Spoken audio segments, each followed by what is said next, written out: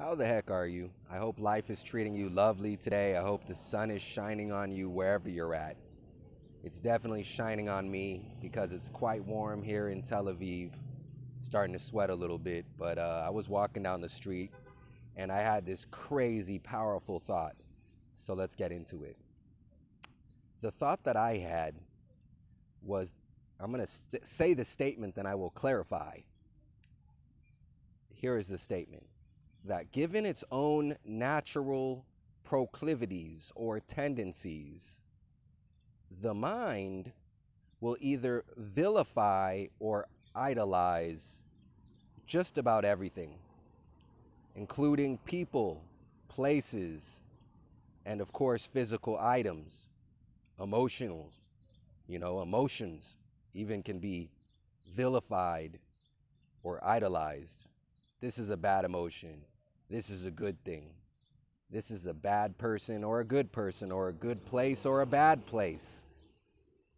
And so what I found myself doing was, holy shit, I'm always categorizing these things into one or the other.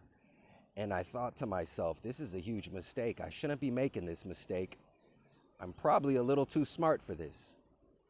And I wanted to stop and share this idea with you in case perhaps and maybe you're going around without even consciously doing it, vilifying and idolizing every aspect of your life and permitting yourself to categorize with certainty the good or the bad of the things and people and places, etc., around you.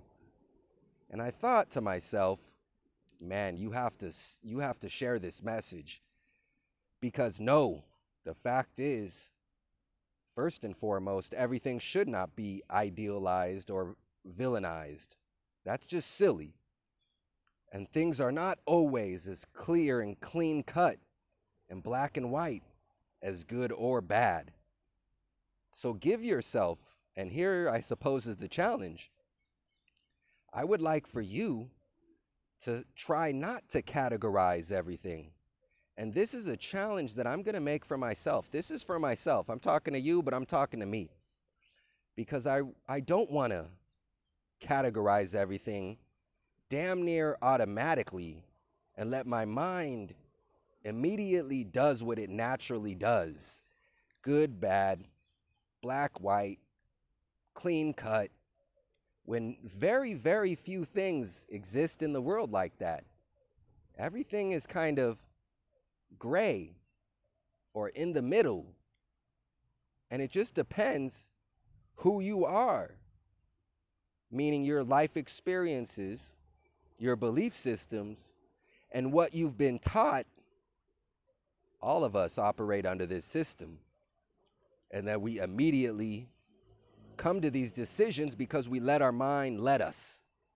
So my challenge for you today is not to categorize as many things as you can as good or bad, or nice, shady, quality, low quality, etc., and give everything its complete contrast.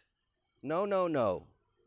Give yourself permission to be curious and analyze deeply all of the things, perhaps places, people, etc.,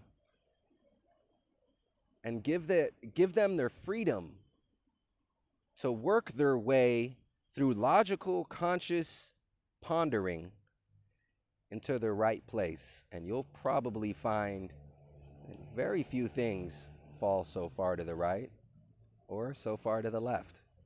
And in this extreme world, perhaps a little bit of questioning and automation, right? De-automation of the mind's processes and proclivities to naturally do this, we'll be stronger and we'll be better for it. So good luck to you. Have a great day. Subscribe to the channel, hit thumbs up, leave a comment, let me know what you think. And I'll see you in the next video.